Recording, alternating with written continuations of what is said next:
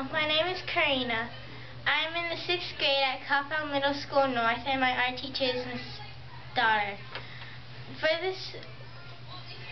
This is my contour line art project. For this project, I first carefully drew 3 instruments and then traced them with a thin Sharpie. Then I cut them out with scissors and an X-Acto knife. I cut triangles, a variety of sizes and colors, out of It's okay. tissue paper and sheet music. I pasted them down by gluing over the spot I wanted on the cardboard paper and then placing them down.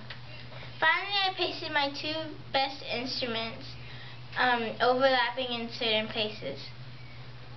I used the contour line element of art with a cool color scheme in the background. My favorite thing about this project is that the color of the tissue paper blends in with the sheet music and giving it a nice tint. If I could change anything about this artwork, it would be changing and moving the triangles around, because some of them are a bit too big or are crinkled.